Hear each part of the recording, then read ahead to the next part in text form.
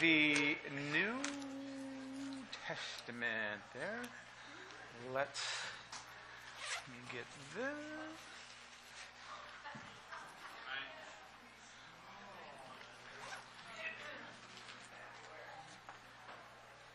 Just to let you folks know, we're going to go in after teaching about 8:30 when we finish up here. We're going to go into time in Afterglow. And so Calvary Kids Club is still going to be going on. And you are welcome to join us. But if you want to fellowship and talk, please go way down the hallway by over where the food used to be. There might be a spring roll left. And, save all the shellfish for Alex, because that will be fun to watch. That's it, man. Well, you probably won't get to see Jesus sooner, but he'll want to. he'll want to. Hey, turn with me in your Bibles to Ephesians, and let's pray. Heavenly Father, thank you for this evening. And that, God, that we can come before you and worship you and give you all the glory that is truly due your name.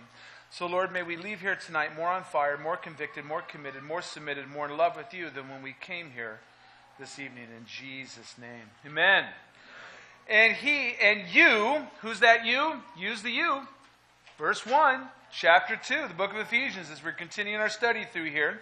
Page 1702. You there? All right. And you hath he quickened who were dead in trespasses and sins. Quickened, made right. You got things together. He's shored you up. He has built you as He's built a foundation. We know that he is the foundation. Again, going through chapter 1, the first 3 chapters of Ephesians are just about any letter from the apostle, or an epistle from the apostle Paul. The first half is doctrine. It's teaching. It's really setting you up so you have a foundation and you have a basis and you have an understanding of what he's going to be telling us and what he's going to be sharing with us and really giving us in the context. And so when you've studied through chapter 1, you've seen about the will of God.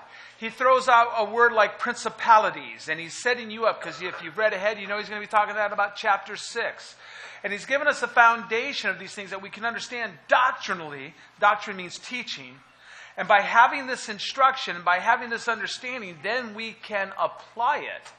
And so you see the will of God. And remember, he wants you to know the will of God. Hopefully this week you took my encouragement and you've eradicated from your vocabulary, from your vernacular, from your lexicon of words, God works in mysterious ways. No, we're clueless. But God does not work in mysterious ways. They are blatant, overt, and he wants us to know. So you do your own spiritual inventory. If I don't know what's going on, it's me who's clueless. Take notes. If you're taking notes, and understand this, Job never had the benefit of chapter 1 until he was with the Lord. And look what he did. And so we can look at Job as an example in the days of old and understand that here's a guy who did not have the benefit of chapter 1 that God was bragging on him. He did not have the benefit of the chapter 1 that God says, hey, Satan, check this guy out. He's not. And yet, Job did not like the day he was born. Didn't want to be here. But understand, he did not have the benefit. And that's my counsel when people come to me, well, I don't understand, Dr. Chick. I don't understand. Okay. What do you need to understand? You were going to hell. And you're not going to suffer for all eternity separation from God. You know, eternity without Jesus, that's hell. So what do we need to talk about today? Oh, man, you're kind of bottom line. I've got all these owies and boo-boos and yogis, and I got all this stuff going on. And you're just like, because really the context I have is, besides going to hell, what really problems do you have? I'm sure there's pain. I'm sure there's suffering. Jesus Christ promised that. So I understand this thing about his will and what's going on there. And I want to understand that. And that's really what I deal with in my own life, in your life, and in Christians' lives. I just want to know that will of God. Why? So you can disobey it? I want to know what the perfect, pleasing will of God is so I can go the other way. Oh, I wouldn't do that. Adam, of all the trees in the garden you can partake of, there's one. Where is it? I want to make sure I don't, stumble across. I just need to know.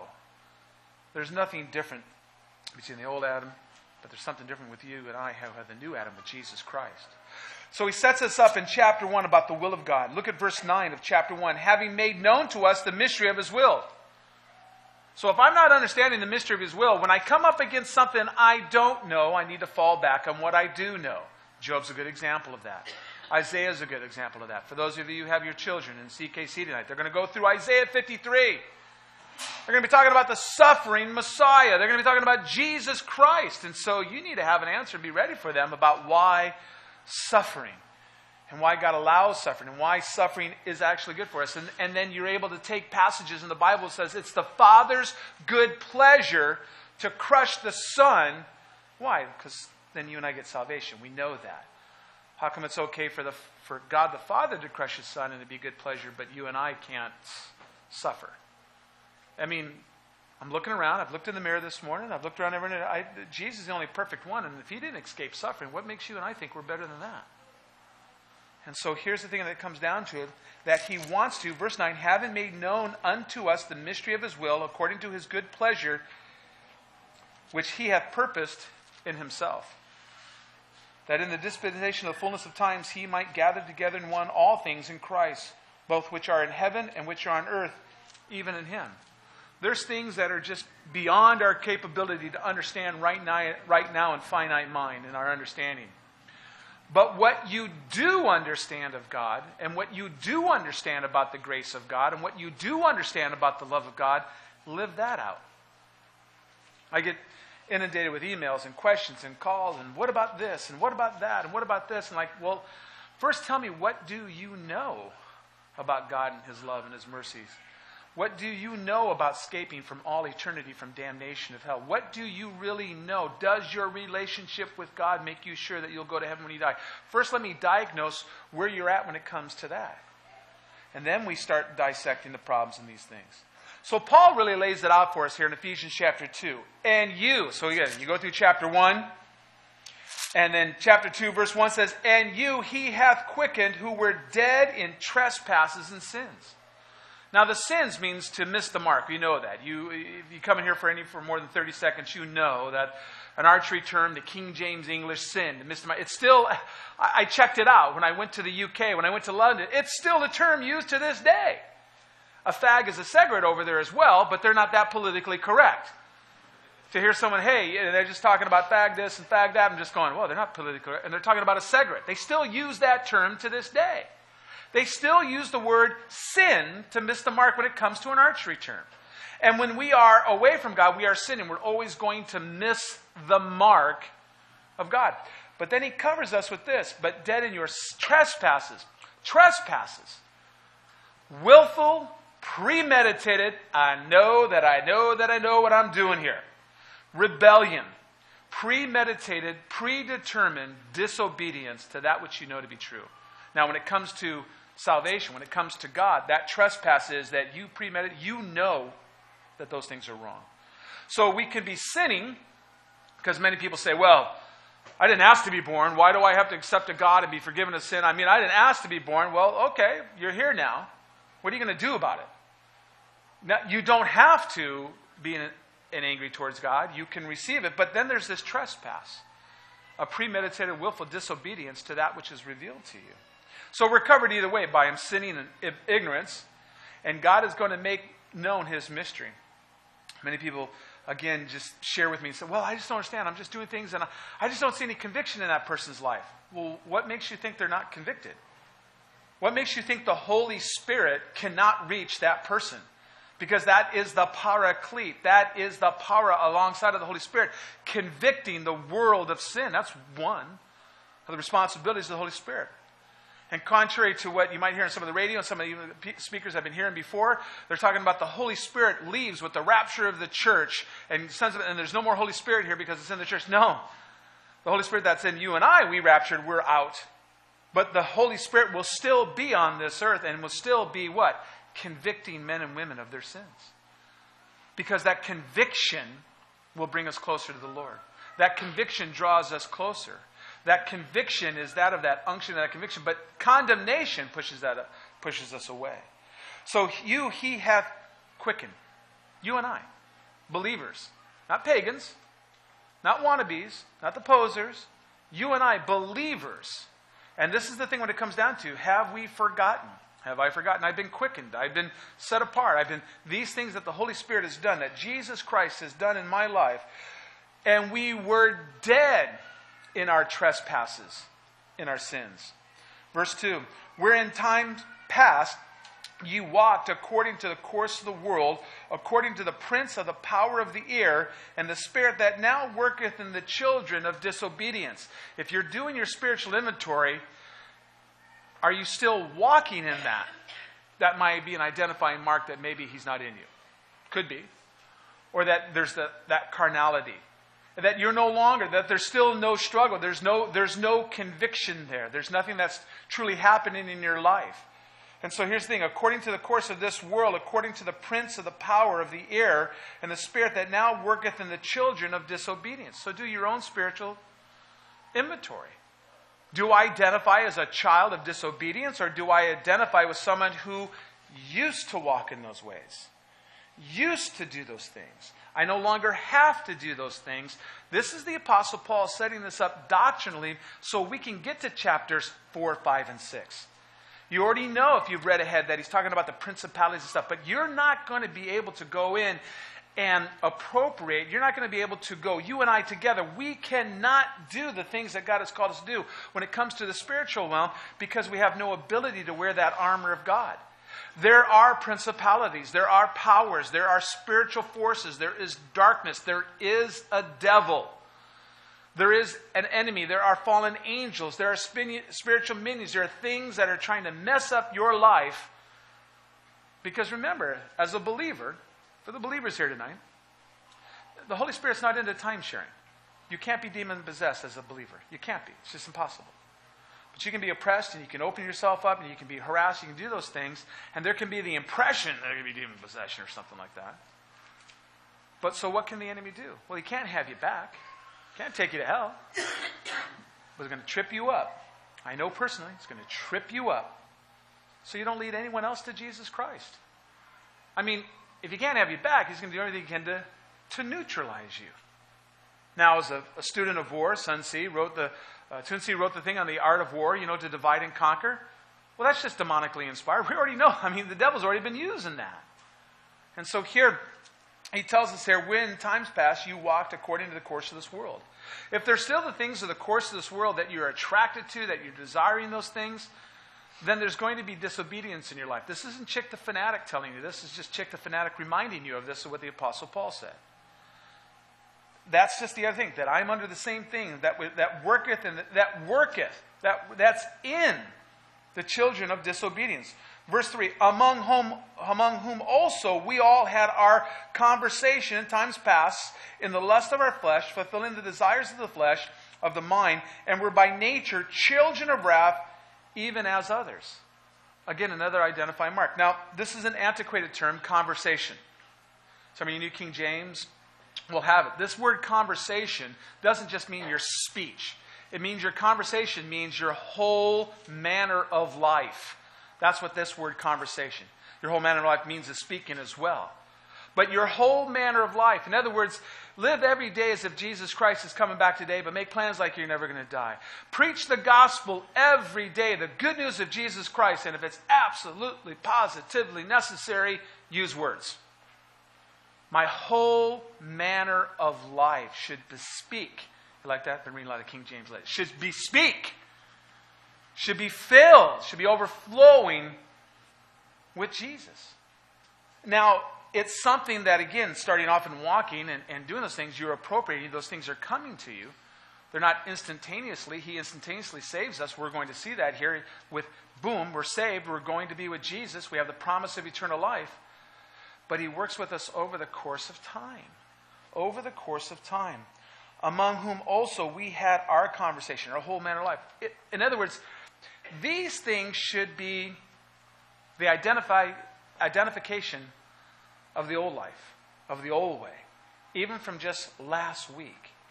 In other words, as I was ministering last night in the jail, as I tell everybody, You do not have to stop having sex outside of marriage. You don't have to stop doing weed. You don't have to stop doing all kinds of sins. You don't have to stop cheating on taxes. You don't have to do any of those things to come to Jesus. Just come to Jesus just as you are. Now, for you and I have been on the other side of the cross, we know that's pretty mean, because how are you going to try doing that after the Holy Spirit's in you? I already know that. It's self-governing. I don't have to really tell everybody to do simply, now you got to stop this, you got to stop that, you got to stop that. I don't have to do that. There's already enough things the Holy Spirit's in my life. You got to stop this, you got to stop that. And He's helping me on that. I can't really focus upon you. But come to Christ, surrender your life to Christ, and things are just going to change, because the Holy Spirit now is in your life. The Holy Spirit is indwelling you. And now the Holy Spirit is leading and guiding you. And just like Romans 2:4, it is the kindness of the Lord that leads us to repentance. And so we see here, these are identifying marks. That's doctrinally. If you haven't caught it by now, hopefully you get in right now and I'm explaining it to you. That's what the Apostle Paul is setting us up for. These things should be your former life. That's what they are doing like. That's what the world is going on. That is the course of the world. They just go right along, what they're doing. They have to do those things. Among whom also we all had. So you circled that word. Had been part of. That was an identifying mark. Had our conversation, our whole manner of life in times past in the lust of our flesh, fulfilling the desires of the flesh and of the mind, and were by nature the children of wrath, even as others. Verse 4. But, I love that. But God, who is rich in mercy for His great love wherewith He loved us.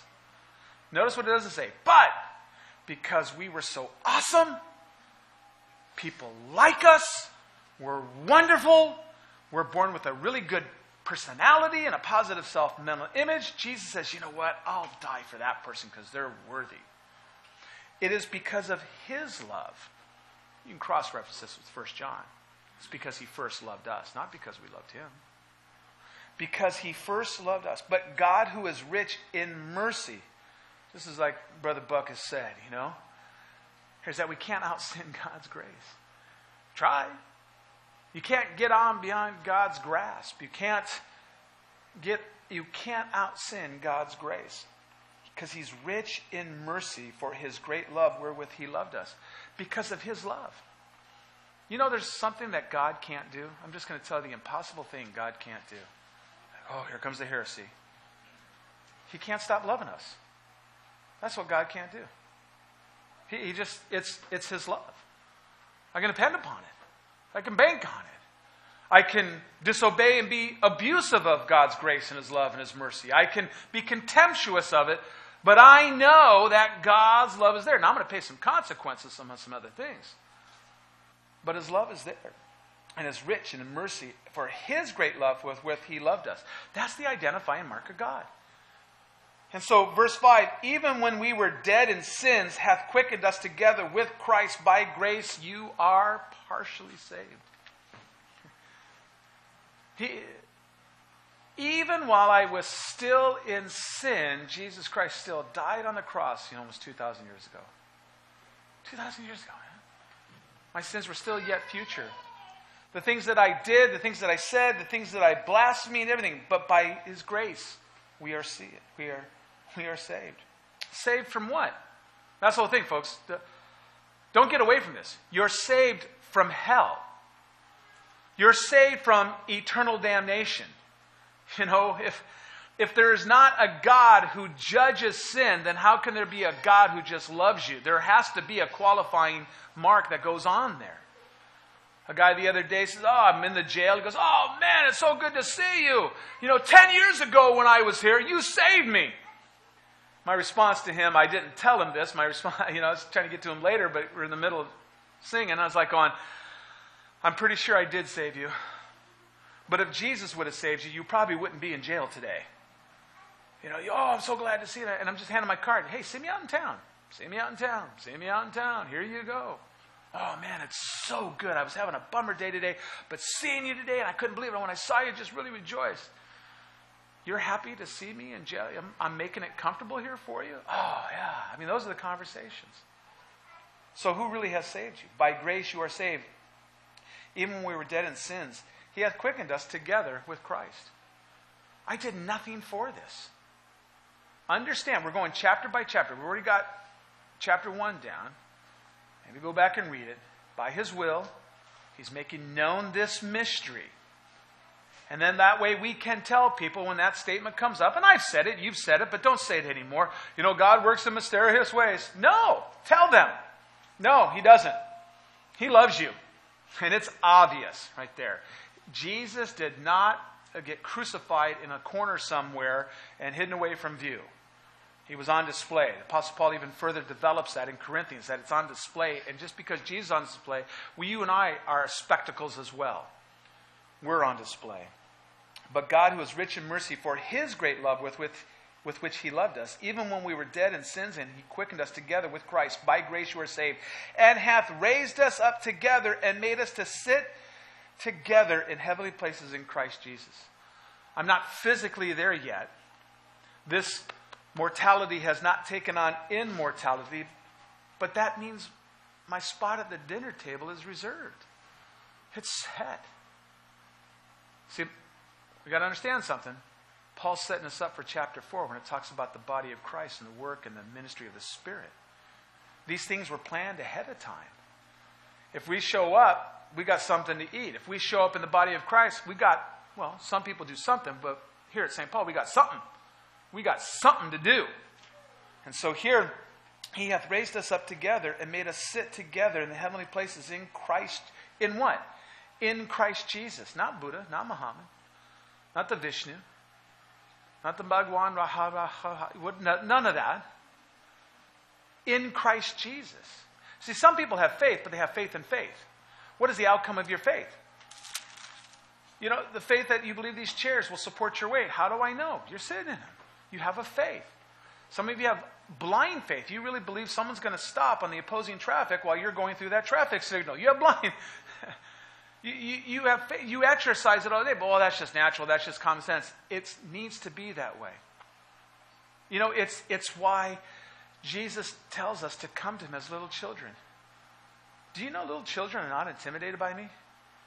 I'm back with the little kids, and I'm watching them go through their rebellion, all this kind of stuff, and I'm just like this, like, they're just like, and I go, it does nothing. They're not afraid of me. But the adults, I smile at some of you. What's he doing? What'd I do? I look. No, I just smiled. What do you mean by that? I just come as a little child. There should be nothing intimidating there. So he tells us here that in the ages to come, verse 7, in the ages to come, he might show his exceeding riches of his grace and his kindness towards us through Christ Jesus. You guys catch that at all? We're going to develop it even more. Buck and I have been talking about it lately. We're even going to show the angels about God's wisdom. That just blows my mind because we're going to judge the angels. But right now, that God could show his kindness to the world, you and I on display, through Christ Jesus. Do we give God the glory? Remember, don't touch the glory, don't touch the gold, don't touch the girls, and for some of you, don't touch the guys. Right? For the ladies there, all right? And so we have this here. But he's raised us up for this.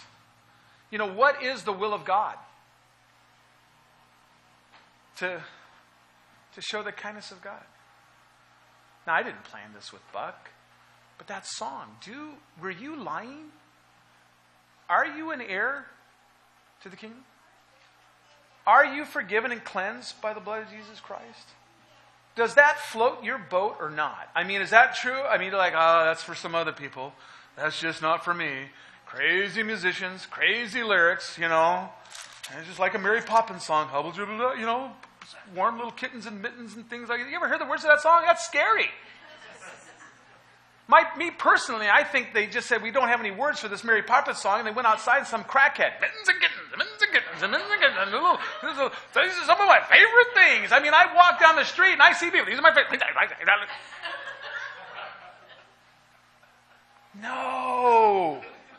In the ages to come, that he might show exceeding riches of his grace and his kindness towards us through Christ Jesus. I mean, you can't be prideful about this. You can't be arrogant about it. Why do you even exist? To show the kindness and the riches of God's glory. How do you even say that? You can't be prideful about it. But if I understand what God is viewing, and again, this is chapters 1, 2, and 3, we're going to be able to apply it in chapters 4. You have to believe it. You have to live it. You have to know it. You have to understand it so you can live out chapters 4, 5, and 6. Because if you don't know this, then chapters 4, 5, and 6 will really mean nothing. They will be in an impossible list to accomplish. There is no way that you'll be able to do that. And many people try to look at chapters 4, 5, and 6 of Ephesians, and they just make their checklist. I've got to do this. I've got to submit. I've got to one to another. I've got to do, and you just, I got to check. Did that. Done. There's no way to live that out unless first you understand the mystery of God's will, and He makes it real plain to us. And that you know how forgiven you are. And that really, we're just saved by God's grace so we can demonstrate God's kindness. And we're going to see even the wisdom towards the angel there. Through Christ Jesus. Look at verse 8. For by grace ye are saved through faith, and that not of yourselves, for it is the gift of God. That's a gift. What can you do for the gift? Turn it down or you can accept it. But you can't earn it. You did nothing for it. It's a gift. That's by the true nature of the gift. Look at verse 9. Not of works, lest any man should boast. Why do you think that verse is in there? Because you and I, if it's possible, the world's already got it, but if it's possible, and God forbid Christian television exists and it goes on, they're going to have tweaked my salvation. They're going to be something where you can just trick it out and do all this stuff, and I'm going to tweak this and tweak that and do this. Now, how do I know? Because I'm a student of history. You know where choir robes came from? Because rich and poor would come to church, and you'd have the wealth. So the whole thing was meant to put a robe on so you couldn't tell how the person was rich or poor. That was the whole invention. Do your own little study of the choir robes. But man, have you seen choir robes? Little flashing stripes on, and people start doing all kinds of stuff, and they start... Again, this outer garment which was to make everyone plain, and so the glory would go to God in these choirs. And all of a sudden, they're putting all kinds of stripes and things on their choir robes and these things and building them up. We would. I know I would. If I could get my hands on salvation, my own salvation, I tell you what I would do. And I would just, I do everything. But it's reserved, and I have the promise of it, and I must depend upon Him, and it's reserved for me in heaven. But because of the one who made the promise, I know it's a done deal. I can trust it. By the one who's made the promise. It's reserved in heaven for me. But look at this. For by grace you are saved through faith, and that not of yourselves is a gift of God, not of works, lest any man should boast. For we are His workmanship. Oh, I love this word. It's poema. Workmanship. Poema. It's where we get the word poem. We're His poem. We're His lyric. We're His work, we're His creation, we're His love song, it's that work. It's because of His hands and Him crafting us. Trust me, a guitar in Buck's hands is a lot different than a guitar in my hands. I mean, last week alone, I won the banjo contest. I must have thrown that thing about 75 yards. You guys get that? It's something. I don't know if you ever heard Doug play the accordion. It's a lot different in his hands than it is in my hands. I've heard Doug play the accordion, and I wanted to take it out of his hands and put it into my hands. But he loves the accordion. That man loves the accordion. You love the accordion, don't you? And why is it not a surprise? It's just him, man. It's just so, look, that's His workmanship. It's created in Christ Jesus to do what? Unto good works, which God hath beforehand ordained that we should walk in Him. Don't confuse God's sovereignty and His foreknowledge, that you have no will and have no choice. God knows well ahead of time what we're going to choose and what we're going to do. And He has prepared good works for us to participate in. So when we show up, God is never waiting. God is ready. And when we show up, He's got something for us to do. Out here it's something. That we should what? Walk in Him. When people ask, Jesus, what is the will of God? To believe on the one whom God has sent. That is the will of God. Can I build a wall? Can I erect something? Can I wreck something? Can I, it's just believe. And that belief will cause right actions to happen. That belief will just cause those things, because if you believe in that, your life will follow that way.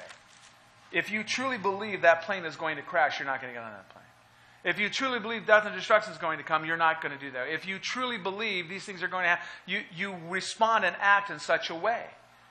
This isn't Christianity. This understanding is not a blind leap of faith. I used to think that. I used to think like one of our former governors, that religion was a crutch and it's for the weak and minded and those things. It's not a crutch, it's a whole hospital, man. I'm in intensive care. But when it comes to this, it's not a blind leap of faith. Because there is, again, an outcome. Not a faith in faith. There is an outcome. There is a direct result of my faith in Jesus Christ. One, it's eternal life. It's banking on Him. But there's this other things.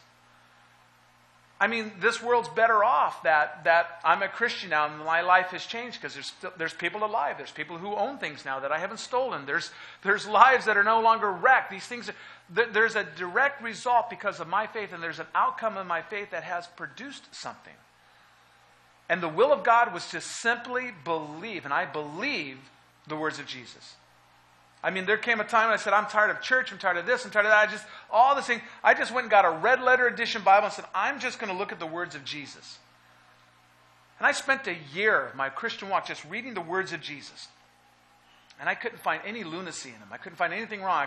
And if anything, it corrected a lot of my perception, because perception could be someone's reality. It corrected my perception of all those things that aren't in there, that just don't happen, that shouldn't happen, but that happen because of, well, you and I as Christians. Now, I've done things in the name of God and Christ and, church, and I thought it was the right thing to do. And that can be confusing people. But here's the thing.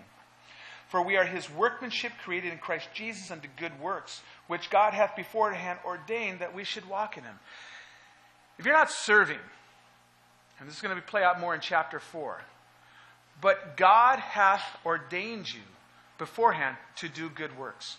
And He's going to equip you for it. He's going to equip you for it. And when you or I, when we're walking in our lives and we're not doing just these good works, we're not doing, and not what the world calls good works, but what God identifies, and we'll get more into that in chapters 4, 5, and 6, then let that be an identifying mark that I might not be walking in obedience, and I might be identifying with the children of disobedience. This is, again, you take me to task on it, you read it. I'm not trying to read into what the Apostle Paul is saying.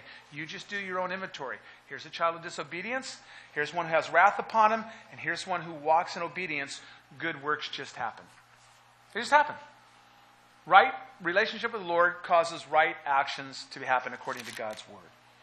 For we are His workmanship. I'm created in Him, and He's molding me. He's doing these things. Look at verse 11. Wherefore remember.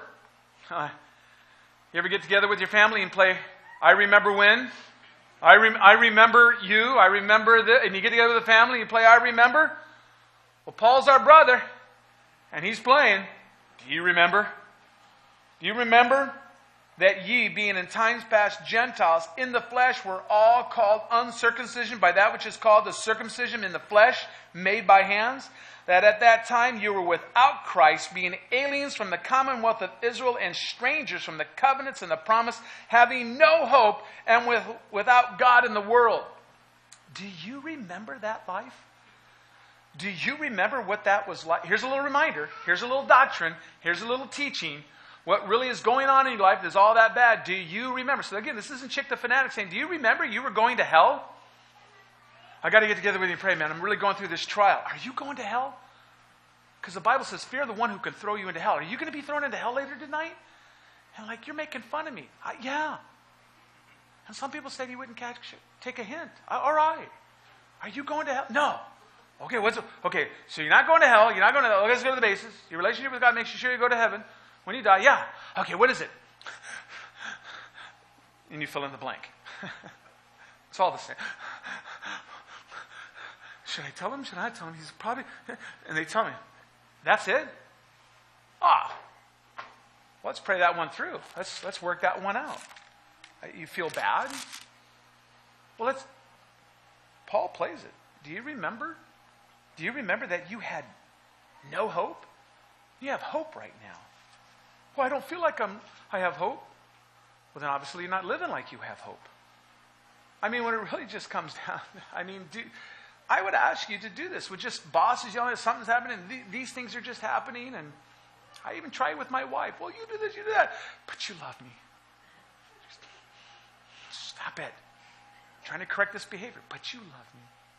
It's not working, is it? But you love me. You love me. He loves me. Who is like our God? You had no hope. But now, I like that one.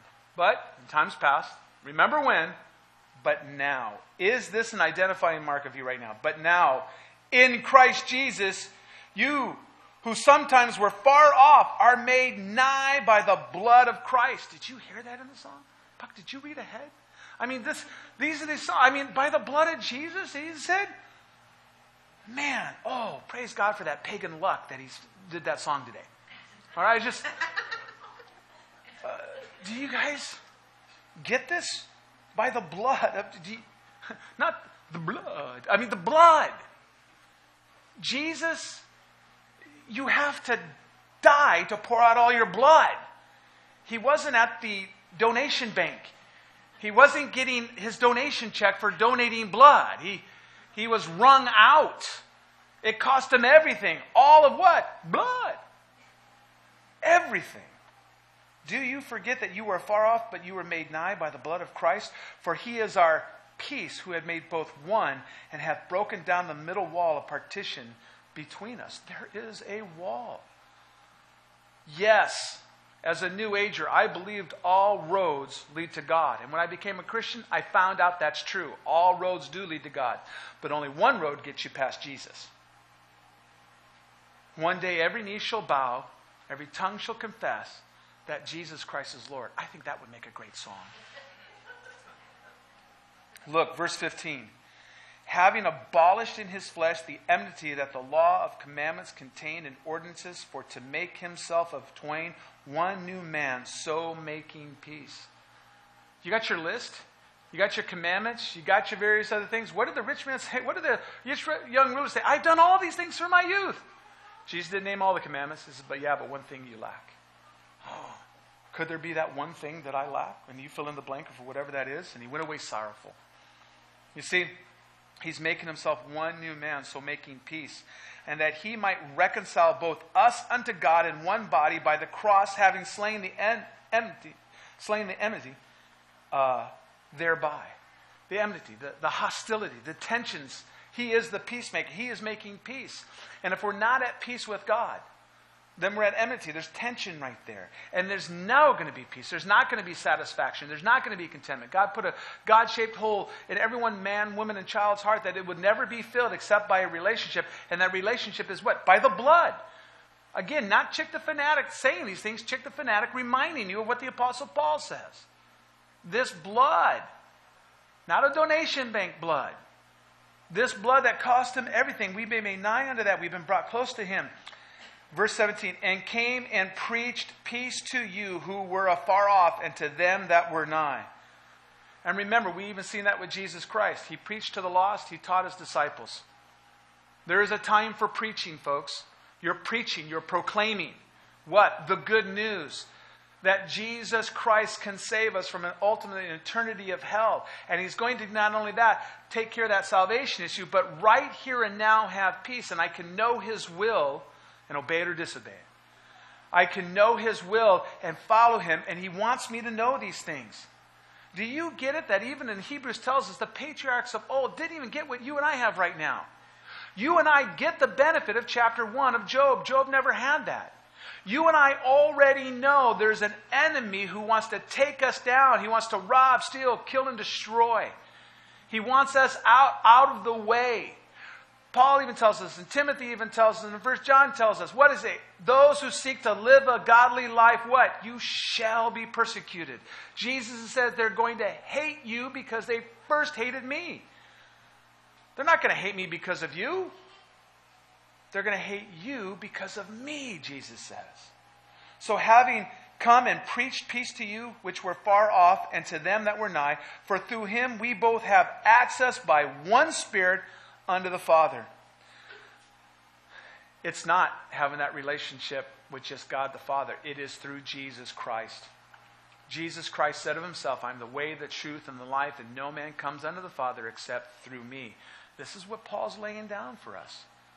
And we're going to be able to apply it out in the context in 4, 5, and 6 of Ephesians. Now, what do you think that means? Now. No, way later. Later. No, now. No, later. I mean, I understand the Greek and the Hebrew and the Arabic and, Pig Latin. No. Later. When you're thinking about it. We had a little more time. I mean, this is an emotional response right now. No. We had the music going. I got Buck going and stuff like that. And you're just right here. And I know that says now, but, just take some time. No. Okay, all right. Now, therefore, you are no more strangers and foreigners, but fellow citizens with Lauren and Doug and Chick and Buck and with the saints. We'll talk later. And of the household of God. All right? Hans? He gives me the impression he'll be there, but now, Hans... Now, therefore, you are no more strangers and foreigners, but fellow citizens with the saints and of the household of God, and are built up upon the foundation of the what? The apostles and the prophets, Jesus Christ himself being the chief cornerstone. Verse 21, in whom all, what do you think all means? All. Excellent Bible students there. And all the building, fitly framed together, groweth unto a holy temple in the Lord, in whom you also are built together for an habitation of God through the Spirit. Yes, we are the temple of the Holy Spirit. Yes, he's using us all and he's fitting us together. And we fit together. Jagged and ragged edges. That's why God invented hammers. He puts us together. And we're there. And we're going to be joint and fit. And he's going to smooth those edges. He's going to work those. We're his workmanship. And we're going to fit. You might be coming like, I don't fit right now. You will. Just start eating. You will. Welcome to Calvary Chapel. What do I got to do? You will. You will be fit and joined together. But first and foremost, chapters 1 and 2, and read ahead for next week for chapter 3. Chapters 1 and 2. Do you know the mystery of God? It's not a mystery anymore. He wants to reveal it to you. Do you understand what the will of God is? To show his kindness because of Christ Jesus. To the whole world, to everybody. To demonstrate it. What is the will of God? To believe on him who sent me. To believe on the one whom God sent. Jesus Christ. And because of that, it's just going to happen. You don't have to quit anything to come to Christ. You preach that to others, but when they come to Christ, just smile. Because they're going to come to you, oh man, I no longer have enjoyment of that. Good. I remember coming to my pastor saying, I used to do this. I didn't think that was a problem. I don't enjoy that anymore. He goes, good. I don't want you to. Good. What are you going to do about that? Well, what am I going to do now? Well, we're hanging out here doing this, and we're going to go to that, and the body, once you get together, the body's going to fit together, and we're going to, I don't think I really fit. And they're like, can anyone really say that at Calvary Chapel? I really don't think I fit here. You're crazy, because, I got glasses on, but even without them, I can see that we fit. We come together.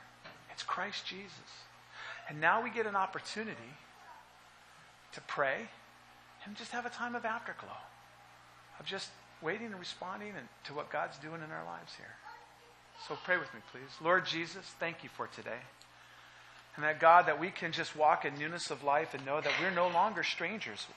So therefore, we don't have to act like strangers. We're no longer foreigners. We're not. It's the body of Christ. It's the household of faith. And you're building us up to fit together. And there's some smoothing that needs to go on. And there's some refinement that needs to go on. And And so, Lord, I pray that you just do that work in our lives and you just build together Calvary Chapel St. Paul, and that you would just do your work in our lives in Jesus' name. Amen? Buck's going to come up and just do it. If someone's got a tongue, speak it out, but we need to wait for an interpretation. And just to remind you guys, because we haven't been doing this for the last few weeks, but remember, a tongue is between man to God. So if you feel like God is wanting to say something and someone speaks out in a tongue and you're speaking from God to man, it can be confusing. So if someone has a tongue, there needs to be interpretation. If it's not, 2 or 3 at the most. If not, then we cease doing that. And if I doubt very seriously that there's anyone here today that you haven't bitten someone with sin or sin has bitten you today. But if God's given you a word of knowledge that maybe someone here is dealing with some sinful issues, God's going to give you who that is. Go talk to them. But when you speak out, I believe there's sin in the camp. I already know there's sin in the camp. I showed up. And that just gets everybody nervous. So if God's going to show you something, just go ahead and do that. Just let him speak to you about that. And you can go talk to that person some other time. But I just want to hear from God what God would have for Calvary Chapel St. Paul. If you personally need prayer, come on over here. Lauren's going to move. And come on over here, and I'll anoint you with oil, and we'll pray, and we'll just have a time. And however long it goes, it goes. But let's just have a time of waiting on the Lord. Amen? Hey, women? All right, go ahead, bud. Get the lights there, Cass.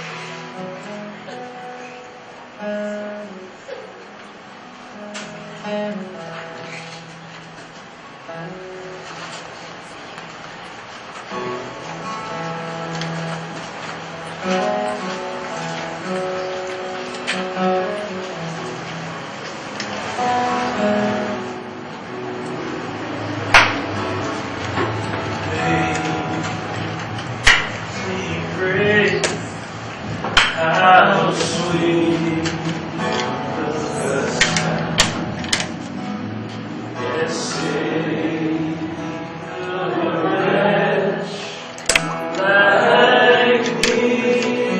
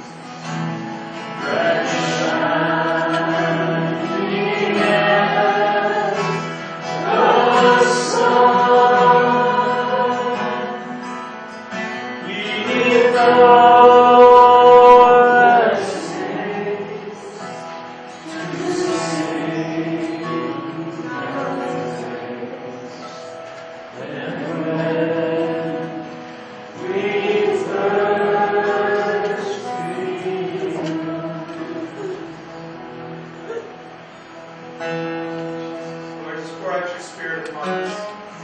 Quicken and fill each and every one of us, Lord, not by might, not by power, but by your Spirit. So, Lord Jesus, may it just rest upon them. That you love us. Thank you. Holy Spirit, you just free to reign in our lives. This time, you will speak to us. May we speak to one another, songs and hymns and spiritual songs and gratitude in our hearts. You and one another.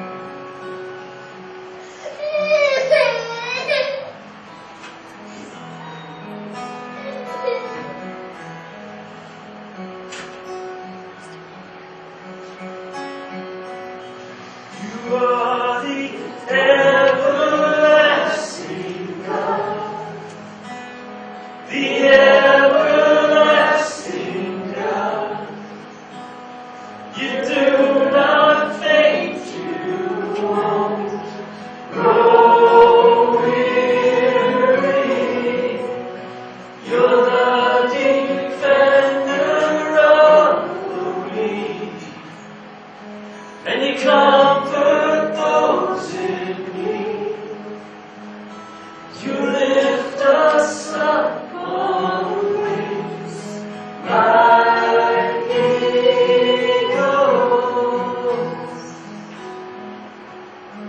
like eagles, like eagles.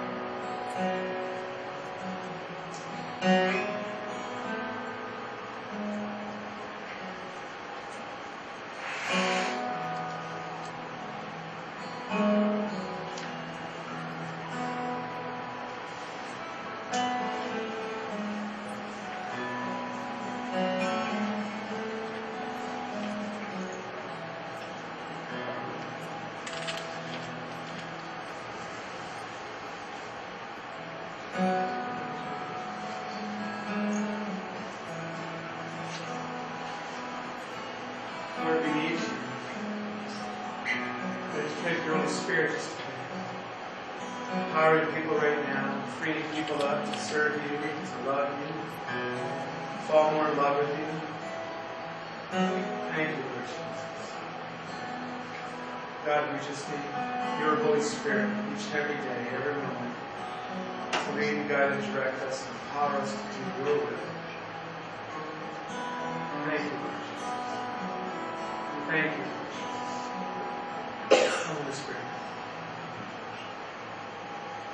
Release the peace.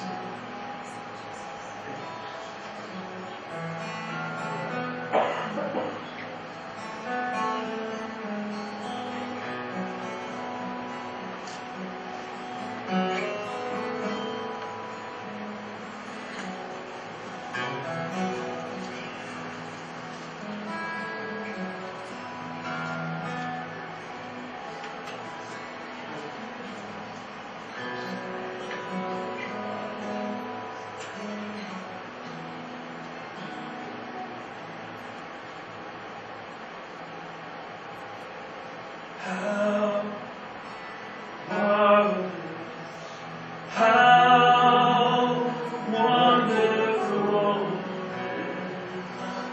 song shall ever be. How marvelous, how wonderful is my Savior.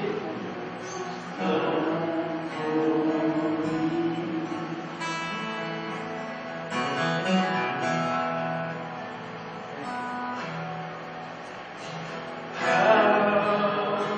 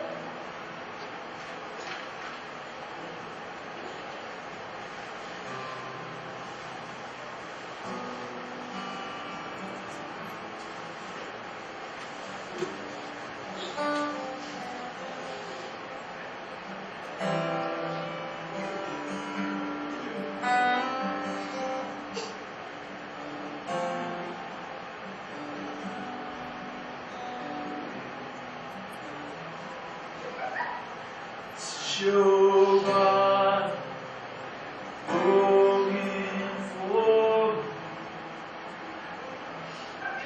Jehovah,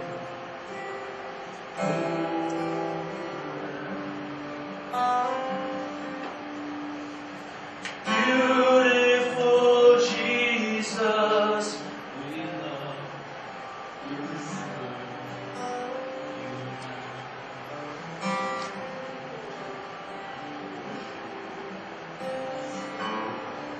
Jehovah, broken for Jehovah,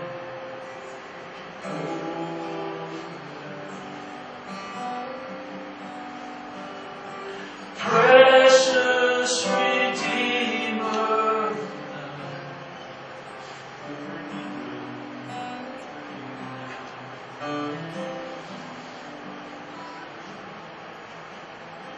what greater love has man,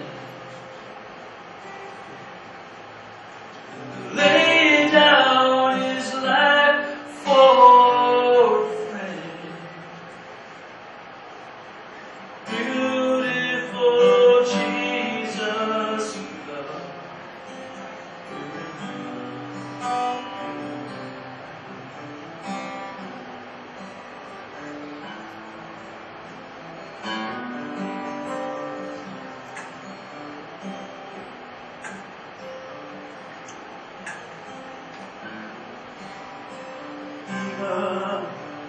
Before I was born,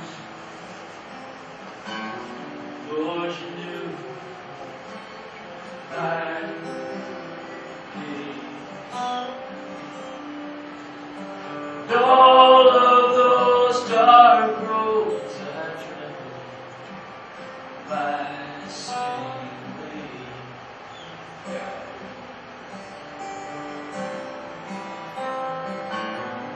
Oh, still, Lord, you left heaven light and chose your grace. You willingly laid down your life, so mine you might save. What greater love has a man who laid down his life for a friend? Beautiful Jesus, precious Redeemer, Lord, you're the Prince of all peace. We love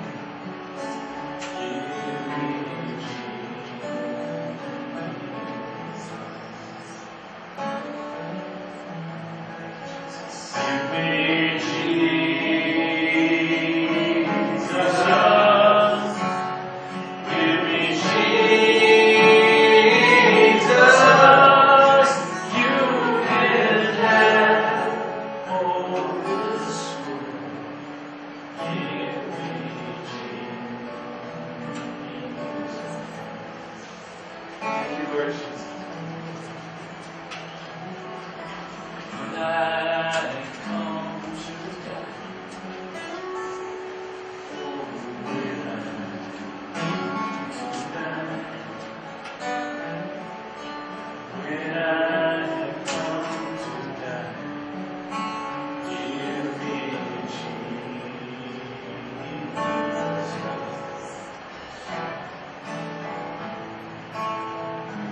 Give me Jesus. Give me Jesus. You can have all this.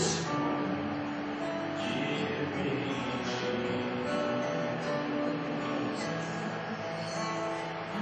You can have all this.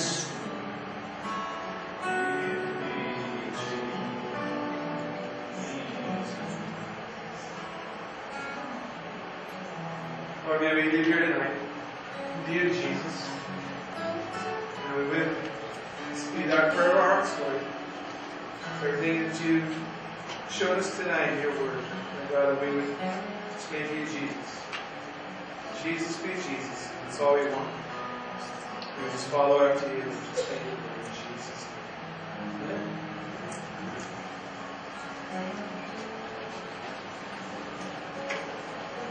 Yes.